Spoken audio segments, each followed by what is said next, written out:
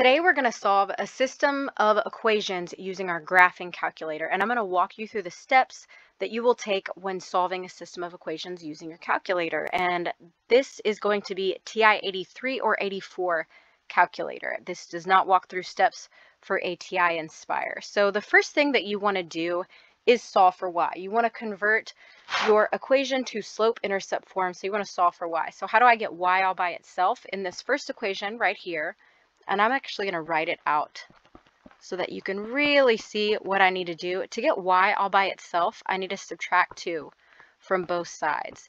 And I get y equals, are x and -2 like terms? No, they're not, so I can't combine them. So I get x minus 2. So that's my first equation. In the second equation, how do I get y all by itself? I'm going to subtract x from both sides. That eliminates it from the left, and I'm left with y equals -x plus 4. So now, that's your second equation. Grab your graphing calculator, and we're going to graph it and find the point of intersection.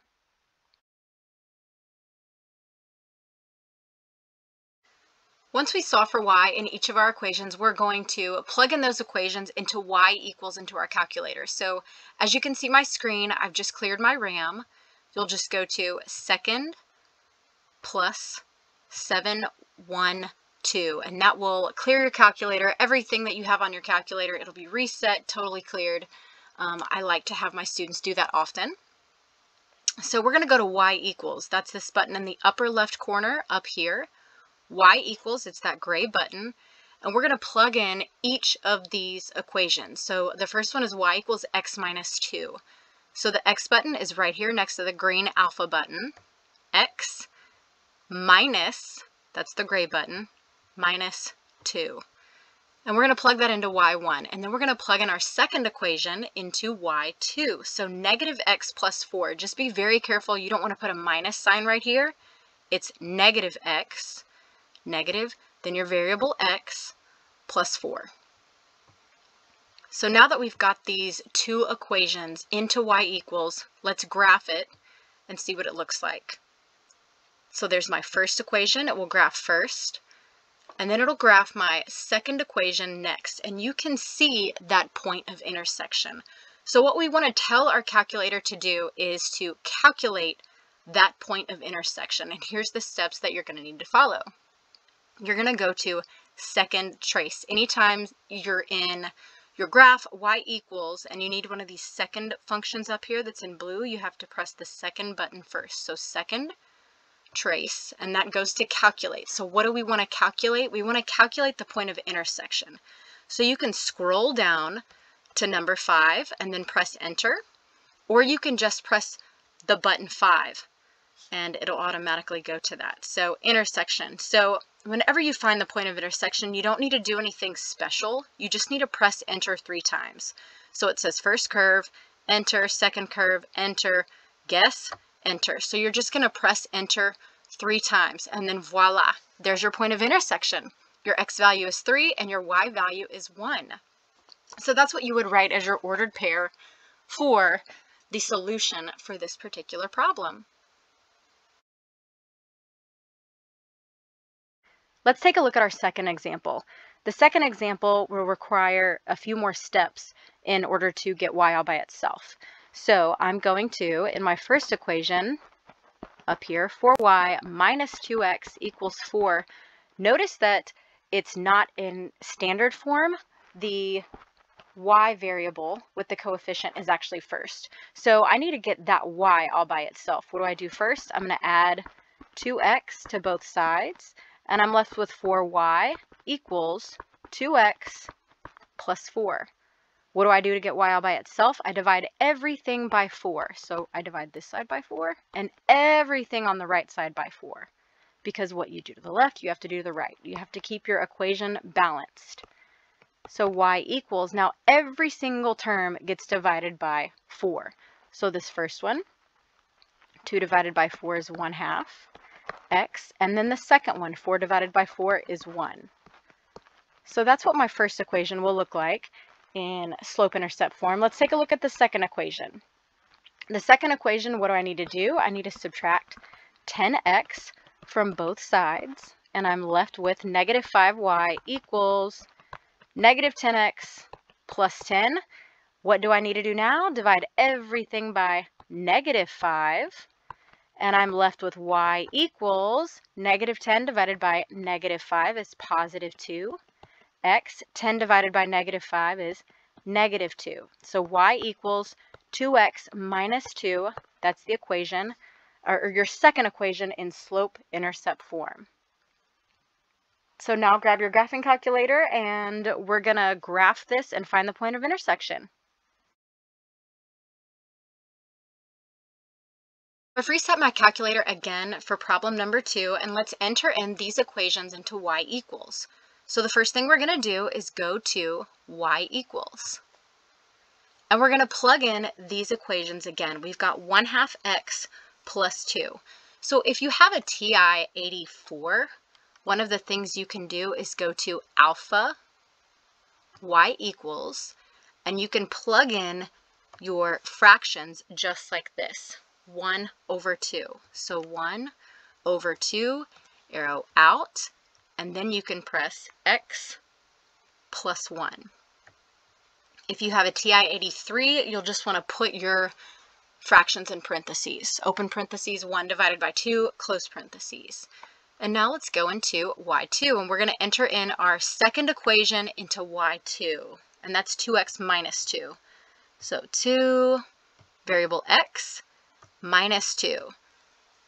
So you want to enter in both equations into y equals, your first equation in y1, second equation in y2, and then we're going to graph it. So go to graph, and it'll graph your first equation first. Mine is obviously moving very slow, and it's in color. The first graph is, or first line is in blue, second line is in red, and I can visually see the point of intersection. So now we want to tell our calculator to calculate the point of intersection. So I'm going to go to second, trace, that's calculate, and what do we want it to calculate? Point of intersection. So we're going to go to 5. Again, you can just press the number 5, and boom, it'll get there. And then just press enter 3 times. Enter, enter, enter. And then boom, there's your point of intersection. 2, 2, x values 2, y values 2. So that's what you would write as your ordered pair. Let's take a look at our third and final example. So what's our first step? We need to solve for y. So I'm going to rewrite this. 12x plus 4y equals negative 4. And some of you might be faster at solving for y, but I like to write every single step in Algebra 1. So I need to subtract the entire x term, minus 12x. So I'm left with 4y equals negative 12x minus 4. What do I do now? Divide everything by 4. Every single term gets divided by 4. So negative 12 divided by 4 is negative 3.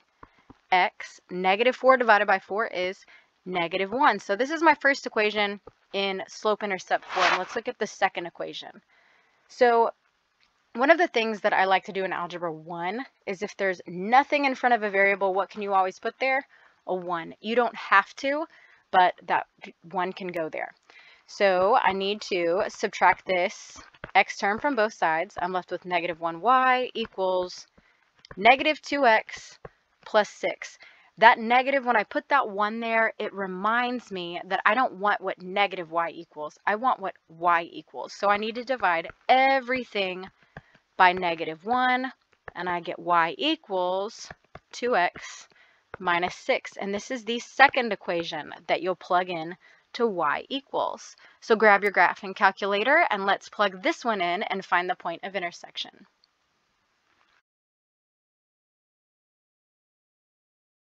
My calculator again for the final problem.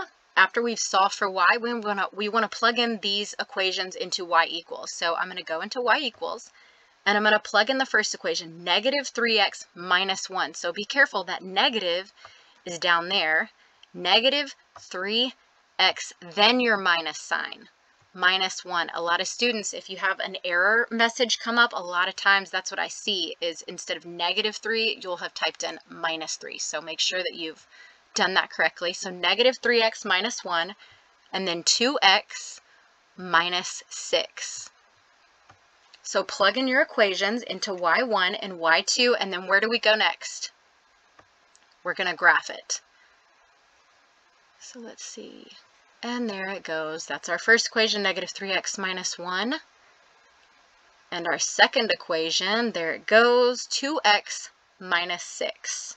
So I can visually see that point of intersection. Now I want to tell my calculator to calculate it. Second, trace. That's calc. Anything we're dealing with where we're telling our calculator to calculate something in our graph, we're going to go there. And we're going to find the point of intersection. That's number 5. And then I just press enter 3 times. Enter, enter, enter. Did I do it? Enter again. There we go. There's my point of intersection, 1, negative 4. So a lot of times, what's the y value of the solution? It's negative 4. What's the x value of the solution? It's positive 1. So now I do want to show you something. If you go to your table of values, so how do you go to your table? Second graph. So second graph, if you go to your table of values and you look at when x is 1, what do you notice about when x is 1? Y is negative 4 in the first equation. Y is negative 4 in the second equation. That's how you can tell from your table of values where your point of intersection is. Because your point of intersection, that's the point that they share. That's the point where they have each of those equations has the same x value as it does the y value. So in my first equation has the point 1, negative 4. The second equation also contains the point 1, negative 4. Therefore, that's the point they share. That's the point of intersection. So that concludes your notes and examples over solving a system of equations by graphing using the TI-83 or 84 calculator. I hope it was helpful.